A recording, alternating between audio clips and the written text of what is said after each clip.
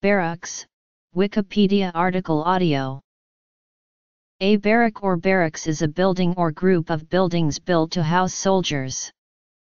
The English word comes via French from an old Catalan word barraca, originally referring to temporary shelters or huts for various people and animals, but today barracks are usually permanent buildings for military accommodation. The word may apply to separate housing blocks or to complete complexes, and the plural form often refers to a single structure and may be singular in construction. The main object of barracks is to separate soldiers from the civilian population and reinforce discipline, training, and esprit de corps. They have been called discipline factories for soldiers. Like industrial factories, some are considered to be shoddy or dull buildings, although others are known for their magnificent architecture, such as Collins Barracks in Dublin and others in Paris, Berlin, Madrid, Vienna, or London.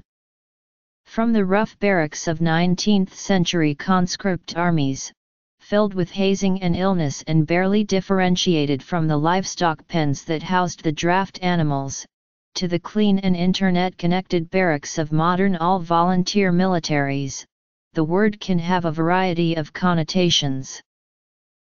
History. Military. Early barracks such as those of the Roman Praetorian Guard were built to maintain elite forces. There are a number of remains of Roman army barracks in frontier forts such as Vercovicium and Vindolanda. From these and from contemporary Roman sources we can see that the basics of life in a military camp have remained constant for thousands of years. In the early modern period, they formed part of the military revolution that scholars believe contributed decisively to the formation of the nation-state by increasing the expense of maintaining standing armies. Large, permanent barracks were developed in the 18th century by the two dominant states of the period, France the caserne and Spain the cuartel. The English term barrack, on the other hand, derives from the Spanish word for a temporary shelter erected by soldiers on campaign, barraca. Early barracks were multi-story blocks, often grouped in a quadrangle around a courtyard or parade ground. A good example is Barracks, which was among the first in England to be purpose-built and begun in 1717 to the design of the distinguished architect Nicholas Hawksmoor. During the 18th century, the increasing sophistication of military life led to separate housing for different ranks and married quarters, as well as the provision of specialized buildings such as dining rooms and cookhouses, bathhouses, mess rooms, schools, hospitals, armories, gymnasia, riding schools, and stables. The pavilion plan concept of hospital design was influential in barrack planning after the Crimean War. The first large-scale training camps were built in the Kingdom of France and the Germany during the early 18th century. The British Army built Aldershot camps from 1854. By the First World War, infantry, artillery, and cavalry regiments had separate barracks. The first naval barracks were hulks, old wooden sailing vessels, but these insanitary lodgings were replaced with large naval barracks at the major dockyard towns of Europe and the United States, usually with hammocks instead of beds.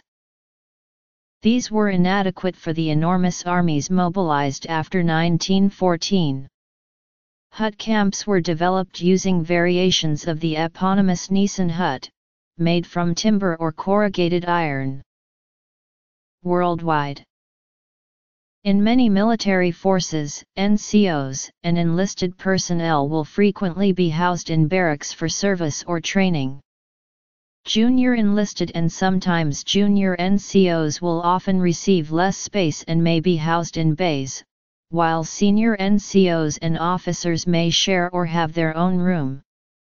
The term garrison town is a common expression for any town that has military barracks, i.e., a permanent military presence nearby. Barracks blockhouses were used to house troops in forts in Upper Canada.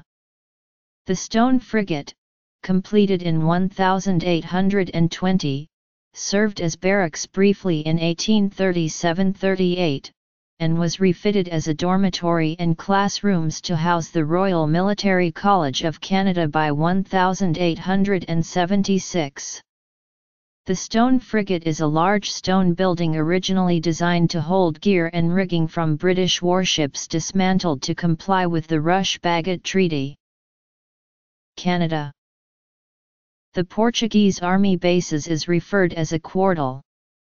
In a barracks, each of the dormitory buildings is referred as a caserna.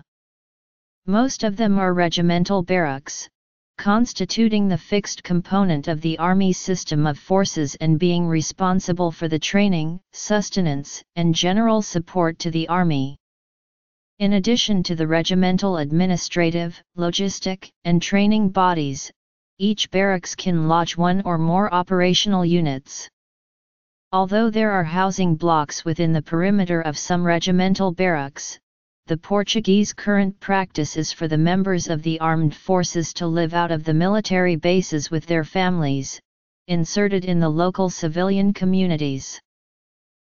Many of the Portuguese regimental barracks are of the Cainefa model.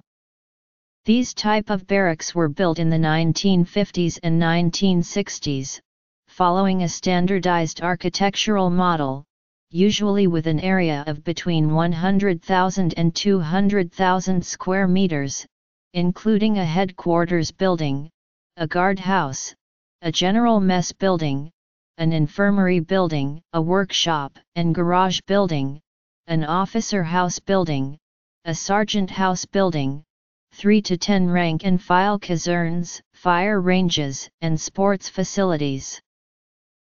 In the 17th and 18th centuries there were concerns around the idea of a standing army housed in barracks. Instead, the law provided for troops routinely to be billeted in small groups in inns and other locations. Portugal. Nevertheless, some soldiers' lodgings were built in Britain at this time, usually attached to coastal fortifications or royal palaces.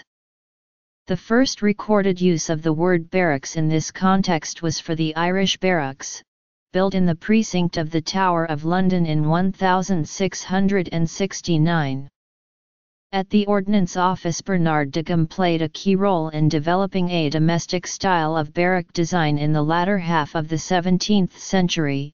He provided barrack blocks for such locations as Plymouth Citadel and Tilbury Fort, each with rows of square rooms arranged in pairs on 2 stories, accommodating a company of some 60 men, 4 to a room, 2 to a bed.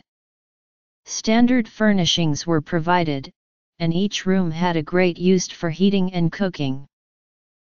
United Kingdom. In England, this domestic style continued to be used through the first half of the 18th century. Most new barracks of this period were more or less hidden within the precincts of medieval castles and Henriquian forts. In Scotland, however, a more demonstrative style was employed following the Jacobite Rising of 1715 and that of 1745. This bolder approach gradually began to be adopted south of the border during the 18th century. There was much building in and around the royal dockyards at this time. During the 7 Years' War, fears of a land attack led to defensive lines being built around the dockyard towns, and infantry barracks were established within them.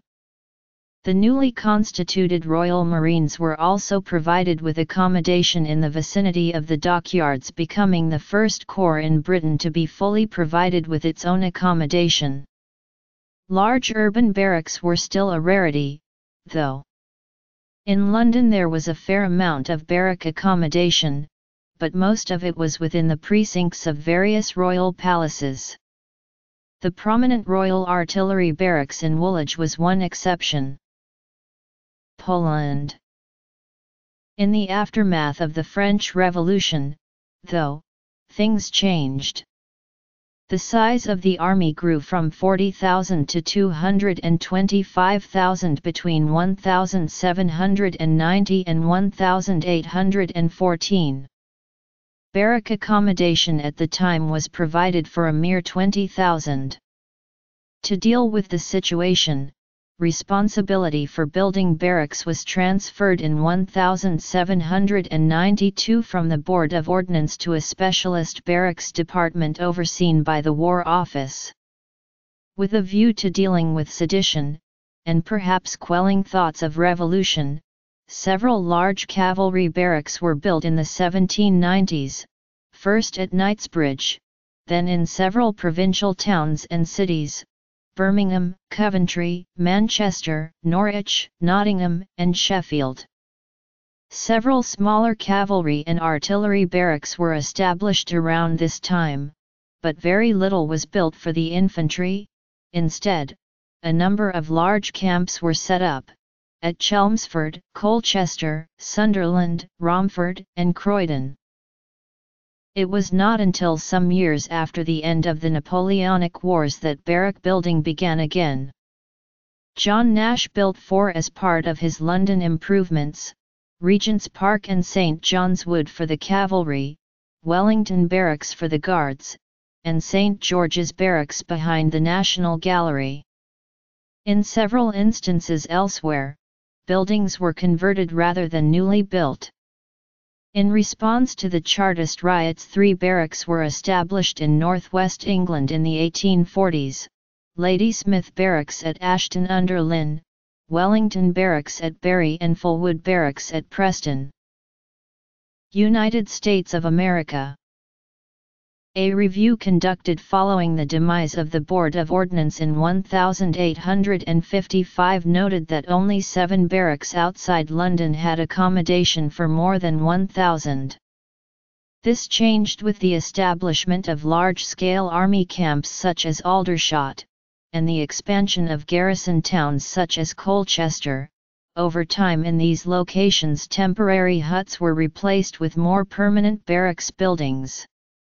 Large-scale camps were not the only way forward, however. From the 1870s, the localization agenda of the Cardwell reforms saw new and old barracks established as depots for regional or county brigades and regiments. The latter part of the 19th century also saw the establishment of a number of naval barracks. The first of these, Keyham Barracks in Devonport, was begun in 1879, and only completed in 1907.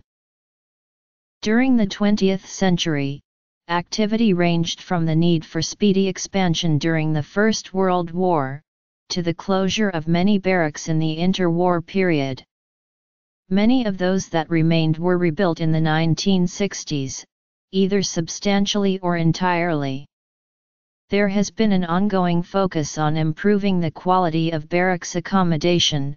Since the 1970s, several former RAF bases have been converted to serve as army barracks, in place of some of the more cramped urban sites. Today, generally, only single and unmarried personnel or those who choose not to move their families nearby live in barracks.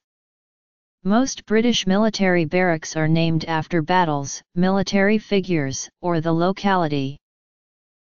In Poland, barracks are represented usually as a complex of buildings, each consisting of a separate entity or an administrative or business premises. As an example, the barracks complex in Rudeznia. In basic training, and sometimes follow-on training, service members live in barracks. The U.S. Marine Corps have gender-separate basic training units.